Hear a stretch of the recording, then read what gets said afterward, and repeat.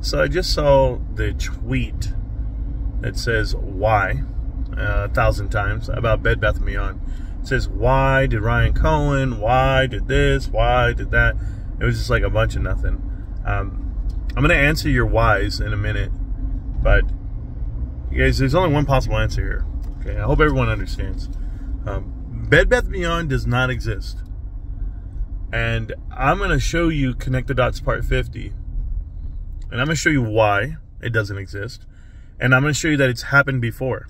Like the exact same playbook has happened already. When a company goes into bankruptcy, they sell off the IP, they sell off all the inventory, all the assets, everything you've seen.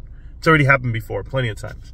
And I'm going to give you the example, and I'm going to show you, and then you're going to find out that the shareholders themselves are out of luck, and that the companies that were bought and stripped don't exist anymore. So there's no difference here. This is not like something revolutionary. This is not something new. You didn't uncover this great mystery. No, Ryan Cohen has nothing to do with Bed Bath & Beyond, and nothing to do with the bankruptcy and or the survival of your assets. If you were invested into Bed Bath & Beyond because you listen to individuals that don't know how to reason with reality, you're going to find out just how much money you lost, because it's already gone. So you'll start the new year. Hopefully you'll file your taxes correctly.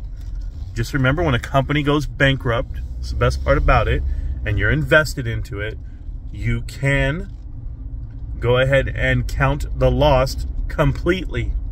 So just know that, okay? All you guys out there trying to do your taxes, your losses in that company, I'm not a tax lawyer, I'm none of that, I'm just letting you know that when you lose and your assets actually go completely bankrupt and they get deleted, you get to count the whole loss. So shout out to Bed Bath & Beyond investors. They actually have a win-win situation right now. They get to write it off as a loss. Peace.